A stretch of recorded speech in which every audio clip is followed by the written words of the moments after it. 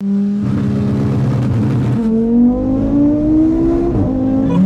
you not entertained? The guys on the team wanted to go for a ride, and Hank goes, let's put them all in the car. Oh my gosh.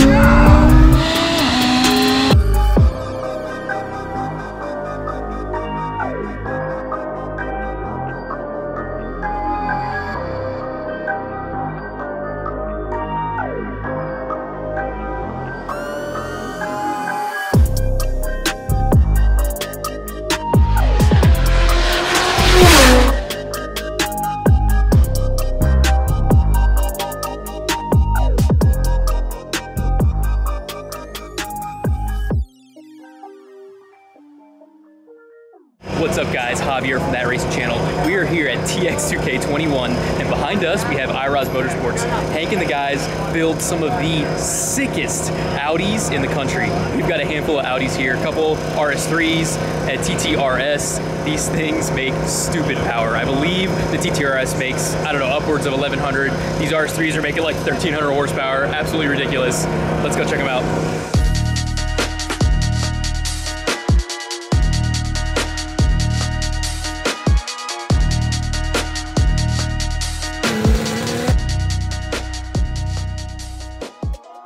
Guys, so we're with Hank IROZ. What's going on, brother? How's it going, man? The man, the myth, the legend. I don't know if I'm that special, but it's fun to be here. Yeah, man. We're going for a ride in the RS3. This thing makes how much? 1300 wheel. 1300 wheel horsepower.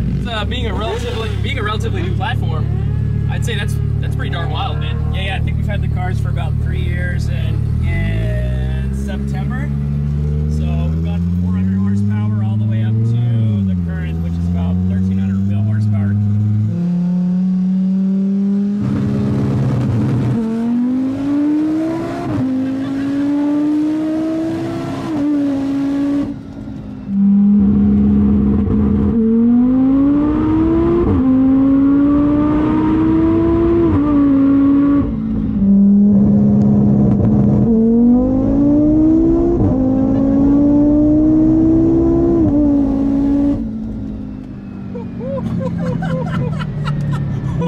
Are you not entertained?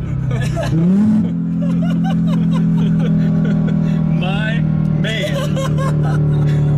Holy shit. Did it feel like 1300? I was not ready for that, bro.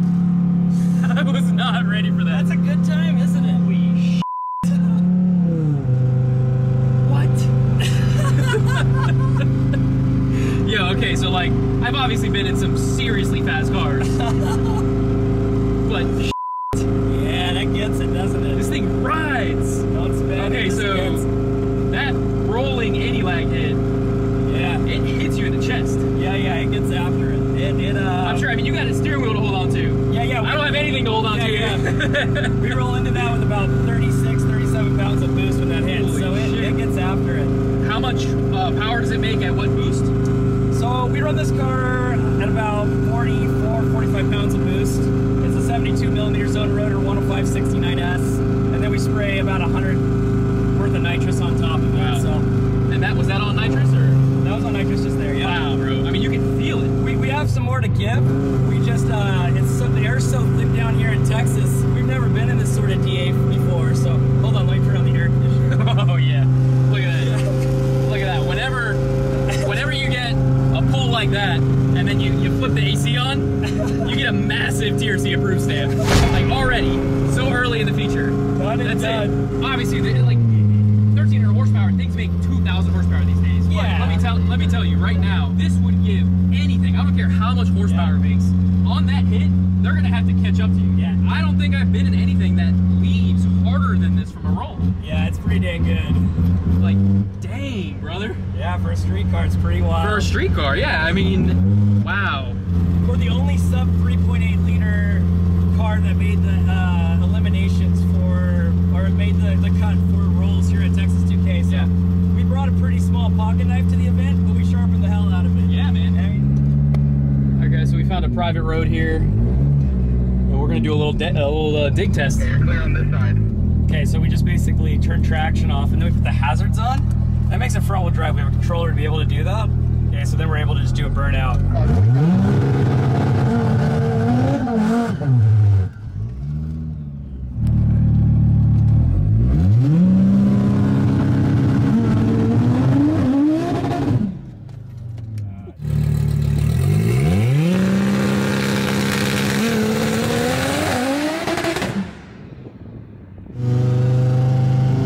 Tried out a dig on like basically a dirt road, dirt all over it. That wasn't gonna happen. And it blew the tire, but man, it moves still. Yeah, it did. And it sounds freaking awesome.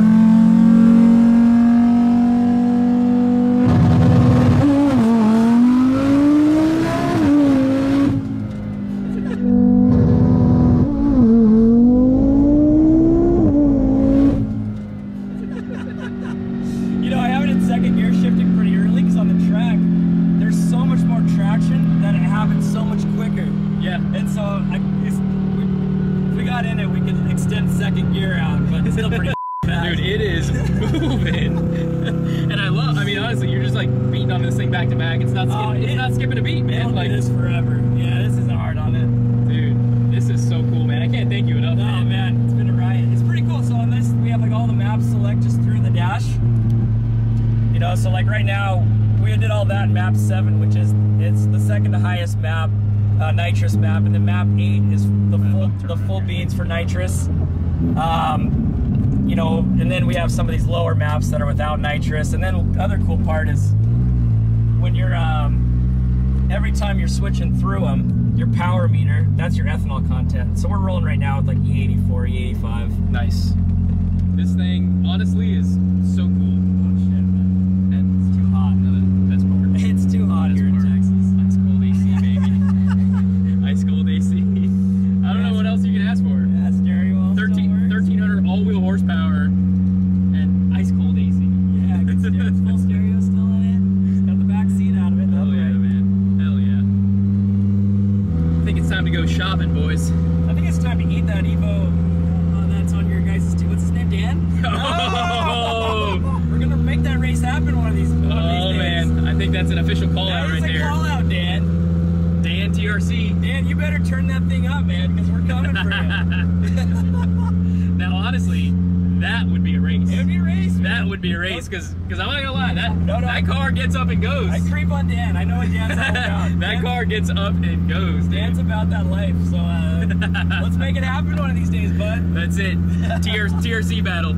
Yeah. That's it. Man, I can't thank you enough. This has been a hell of a ride, man. And I guess you're saying there might be another one with a full interior that you might be able to take all of us for a ride in. Yeah. I mean, it won't be me driving, most likely be Pat, but similar kit to this, makes similar power. It's gonna have hopefully 4 dudes in the car and a full interior, so it will be a little slower, but you don't see cars that often that you can take 4 of your friends in for a ride on. All right, guys, so the guys on the team wanted to go for a ride, and Hank goes, let's put them all in the car.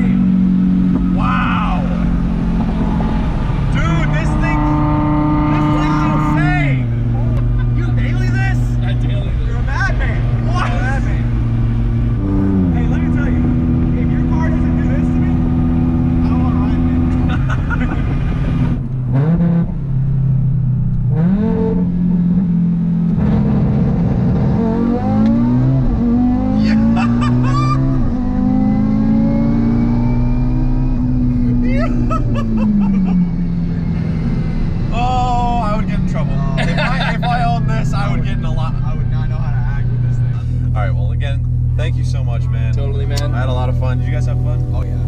That's an understatement.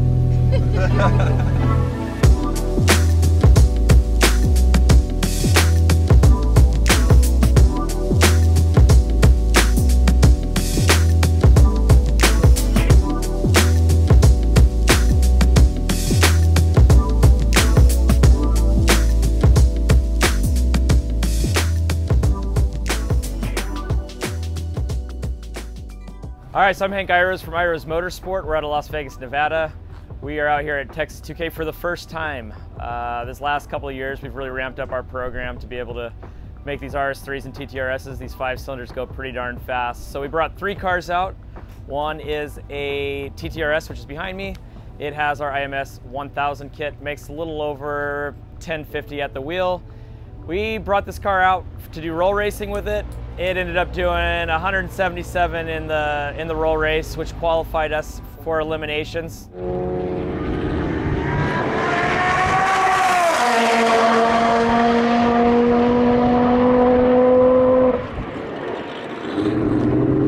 Pretty cool, just because this was the only car that was underneath 3.8 liters that actually qualified. So we got quite a bit of work done with the little 2.5 liter. We also brought out Patrick's car, which is an IMS 1100 with some nitrous on it. Makes about 1300 at the wheel. A pretty heavy car, and we brought that out for roll racing as well, and he qualified that for roll racing as well. A little bit of growing pains trying to get those cars to leave. We just needed to learn the event a little bit better, and that's why we came out. Peter didn't realize we wanted to bring cars out, so some of the rules didn't really fit the RS3. It didn't really class super well, but we wanted to come out and show Peter that we're for real. We have really fast cars, we're super competitive, and that we can have clients that can go just as fast as a lot of the cars out here. So Patrick's car did a really good job of showcasing that. And then the last car we brought out was Jeff Thompson's IMS 1100 RS3. It's the black car. And we entered that in roll racing and drag racing. But really we were more interested in drag racing the car, so we kind of stopped caring too much about the roll race event, even though it did go 177 in qualifying as well.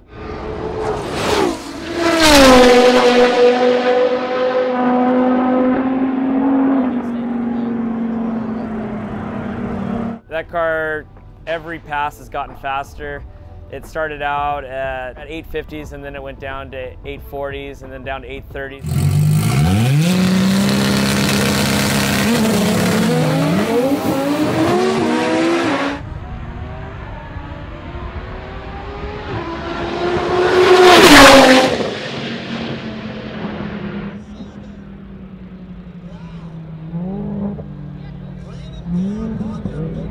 We're really hoping to punch it into the 820s, 810s this last couple passes of the day. It's kind of hard because we didn't really class well for DCT because we have built motors in these. And it's just an oversight in organizing the event. They didn't realize that the RS3s were really on the radar. And now looking at the times of what we were able to put down, Peter is so excited about us coming back next year, and he's going to put these cars in some classes that can help us try to go rounds and really showcase what we're doing out here. So we have Patrick's and Jeff Thompson's car. They are virtually identical cars in power and spec. They're both our stage 3 motor builds, which is sleeve blocks with our CNC ported heads, bigger cams.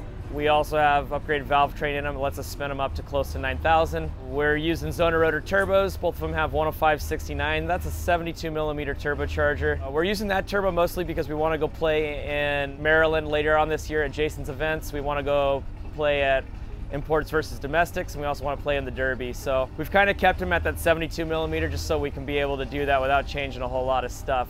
They all have clutches in them. Drive shaft shops giving us really good products to keep the axles in them. We brought a whole bunch of spares. We haven't used any of them, so pretty stock transmissions. The jewel of this car is that it just has a killer DCT in it. The gears are really, really strong. We're starting to break them over 1,000 foot-pounds, but it's pretty insane that we've put these cars into the 7s on a transmission with virtually a clutch and a wave track in them. They do a really, really good job.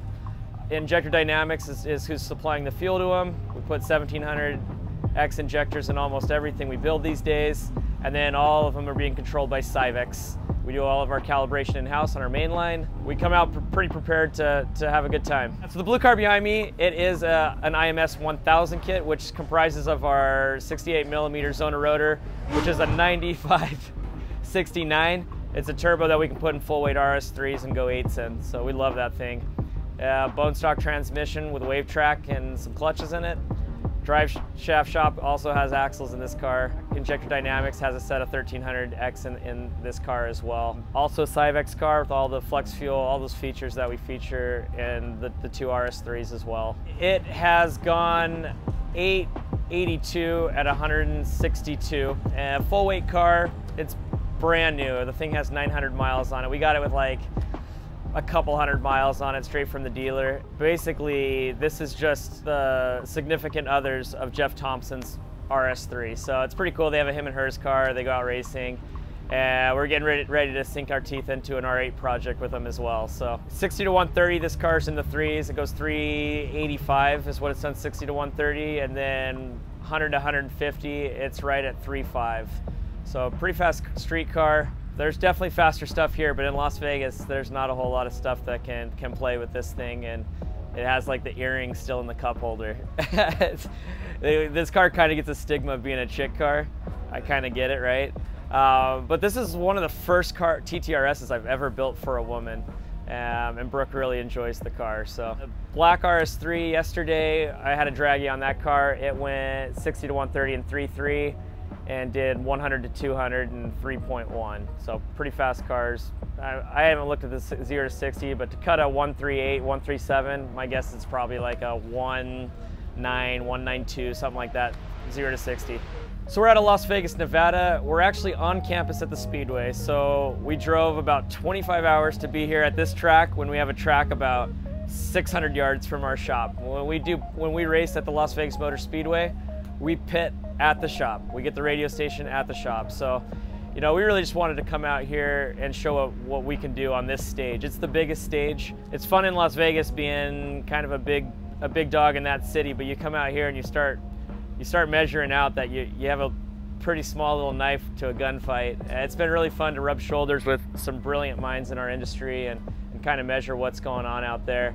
We have 4 facilities where we split up the work. We have a manufacturing facility. It's about 4,500 square feet. And then we have a service facility that's about 75.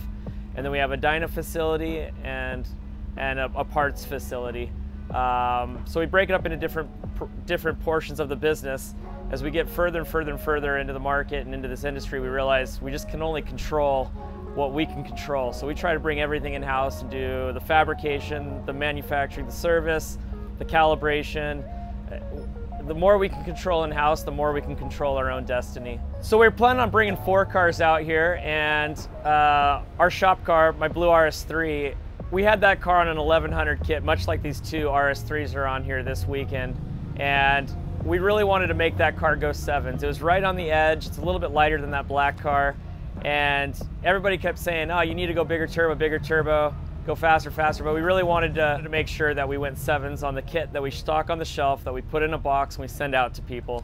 It was super important for us. So the second we went 7s out in Famoso, we ripped that thing off and we went to a bigger 76mm turbo. It's making a ton of power, but we're just finding that we can't keep some of the transmission components together. And just last second, we gave it a really good effort, but we needed to make sure our clients were taken care of. We left old Blue at home. We'll bring that thing out next year. We'll have a few billet parts in the transmission that we'll make it to where we can keep those things together.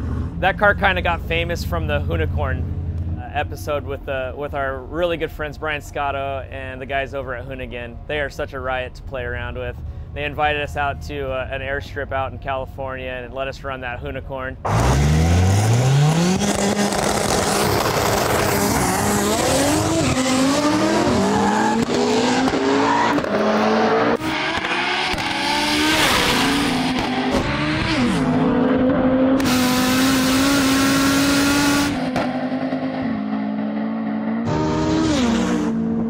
By how much? RS3 by 1 car length.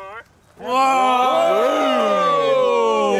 That car's so fast. I mean, there's a lot of speculation on how fast that car is, and take it from me, we have really fast street cars on unprepped surface, and that car is really, really fast.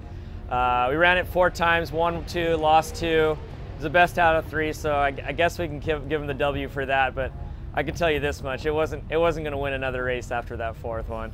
It wasn't going to happen. You couldn't have turned that Unicorn up enough to take care of that blue RS3. A couple weeks later, we took it out to Famoso and ended up punching it into the 7s. It went 798 at 174, I believe.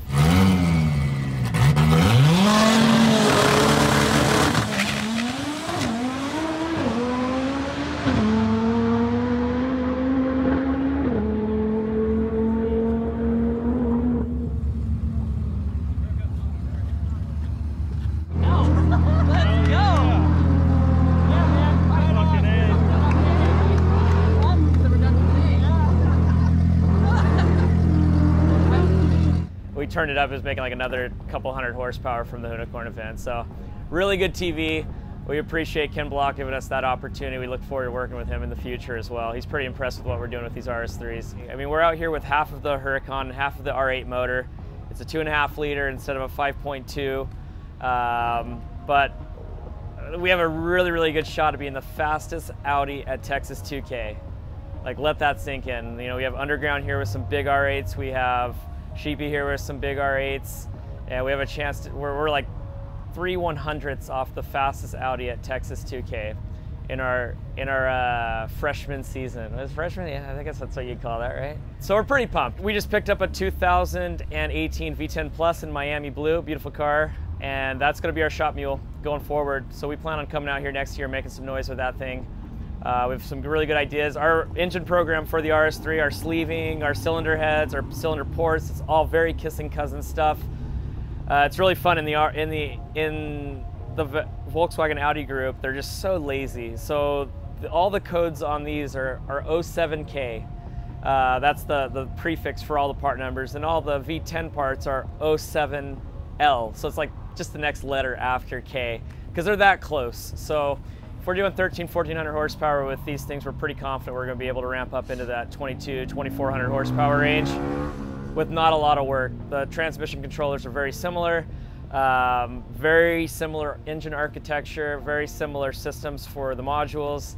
I think we can really come into that market and make some noise. Huge shout out to Unitronics. They are who help us with the transmission stuff, and that's the hard part of this. Making a lot of horsepower is relatively easy. Getting them to go down the track fast is the hard part, and they've been a really good partner of ours.